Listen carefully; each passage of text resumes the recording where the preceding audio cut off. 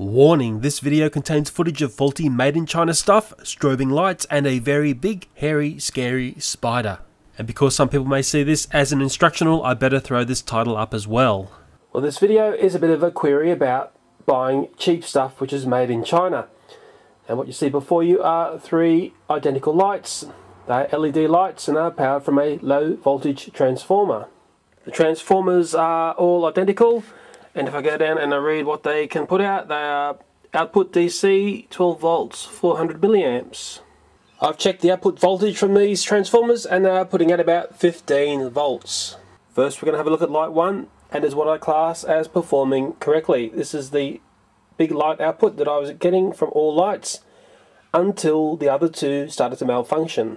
If I come in and hold my hand at a light, you can see how punchy the light is from those LEDs. Light number 2 is one which has malfunctioned, and it is outputting a much dimmer light.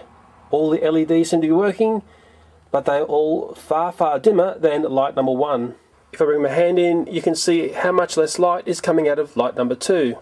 Light number 3 is performing in the most unusual way. It has turned into a strobe light, and this seems to cycle from being very fast and then flashing very slowly as well. It's the sort of flashing that makes some people very edgy. Each one of these lights cost me $15 here in Australia, and they are basically all essentially the same. Two have a clip type base and one has a round weighted base. Am I the unluckiest consumer on the planet, or is there a basic design flaw with these styles of lights? I'm wondering how many other people out there have got one of these and have started to malfunction. The problems with these started to occur within 2 weeks of purchasing. You know, it's funny, there was this little LED light that was brought in from overseas. It only cost $5, and it was something that you just plugged into the wall, and it had a battery in there and you would charge yourself up. And I thought, well, it was bought for $5, it's only going to last a short time, but this little elephant lasted about 8 months. I'm assuming it's made in China. That's the only sticker on this little beast. And these days it spends its retirement as a strange looking ornament in the house. Now, these lights were purchased at K-Mart Australia. I've got nothing against K-Mart, I shop there a lot, but the logical thing to do would be to check the transformers. If I take that one out, this is the light that works. I'm taking the transformer across from the light that works into the one with the strobing, and let's plug this one in here. Do a bit of a cross check here, and let's go back and let's see what's happening now. And we can still see the strobing one is still strobing. The good one, number 1, is working correctly. So that sort of tells me that the problem is emanating from somewhere within the bulb set. Electronics is certainly not my strength, so I'm wondering out there who knows about problems with these styles of lights. Everyone was thinking, wow, when LEDs come along, we're going to be saved. But I don't think so. I'm in my 40s, and what I'm finding out is that cheap stuff made in China is really hit and miss.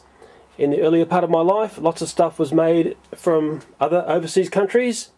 Might have been somewhere from Europe, it might have been somewhere from the USA, or somewhere not China, and they tended to be items which were fairly good. Sure, they were expensive, but hey, you weren't having to replace them within weeks of purchasing. The price point of $15 is also important to note here, because that's sort of the point where you think, well, if it goes wrong, I can just throw it away and zoom out and get another one. It's almost like you don't bother if something goes wrong when it's so cheap. Like I said before, I feel like I'm one of the unluckiest consumers on the earth. But let's take a look at some other stuff which has been hit and miss of late.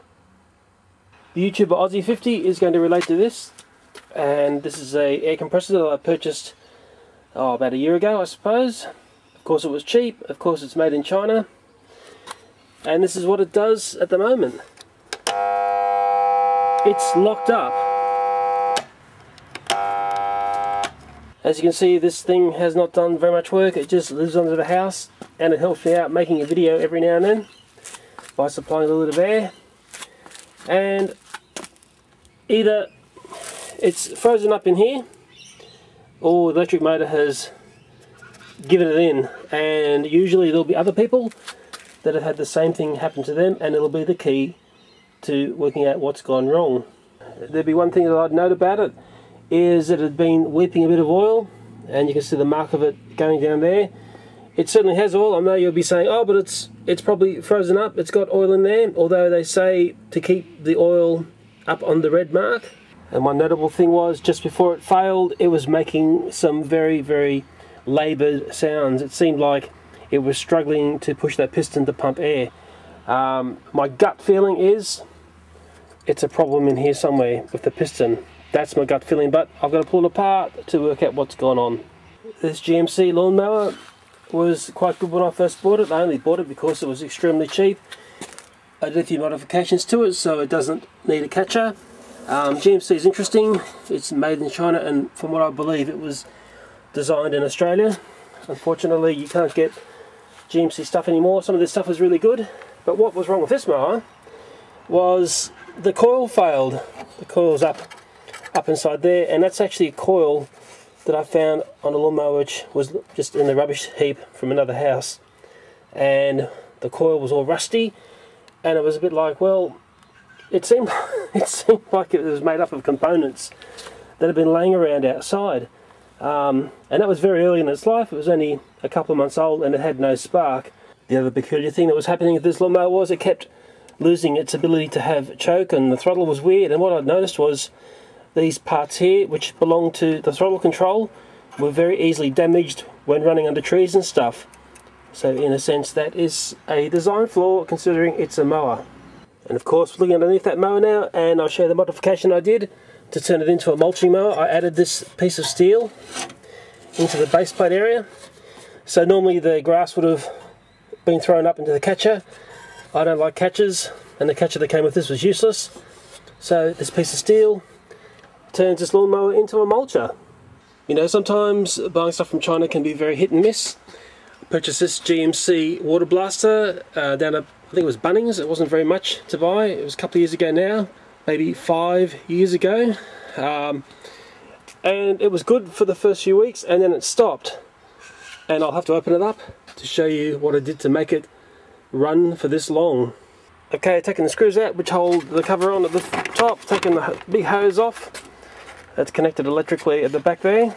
So just sit that there. What was really unusual when I purchased this and it went wrong, these big nuts here were plastic.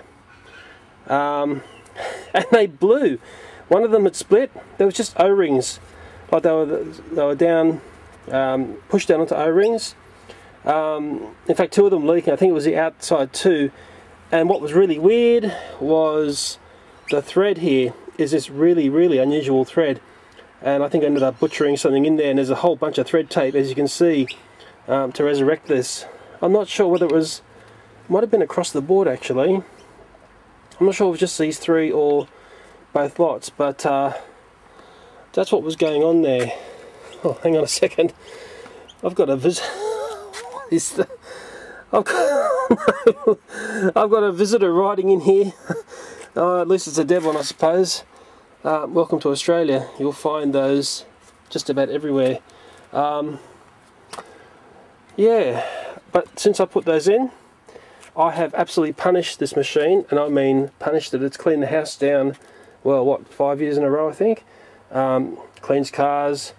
It has been given a beast of a time, and you can sort of see, we're looking at the top cover, it's been well used. It's all sun faded, and I think the other thing I noticed when I pulled it apart was this part here. This is where the hose plugs into the machine, the outlet side, and it's starting to get all rusty and gammy.